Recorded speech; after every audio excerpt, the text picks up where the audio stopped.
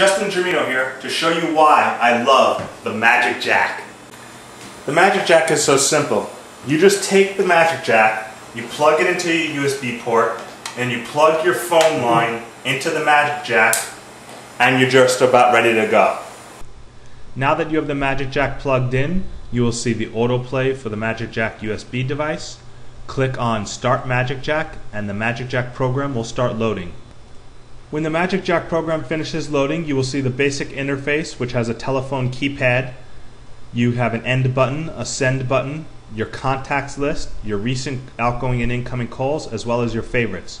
You have a redial button, a 411 button, and a button to check your voicemail. You also have a 911 button after you properly enter your address if you need to call emergency services.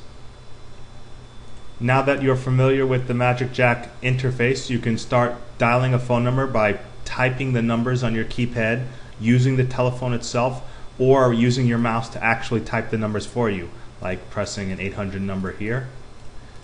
The moment the number is dialed, it will automatically try to place the call and dial. You can press end to hang up the call, or you can pick up the receiver to talk on your normal home phone. Now you're ready to begin making a phone call. Use any home phone line. Just pick up the phone, dial any number you want, and you can call anybody, local and long distance, for free. With all the features the Magic Jack has to offer, why would you ever need to use a landline again? This is why I love the Magic Jack.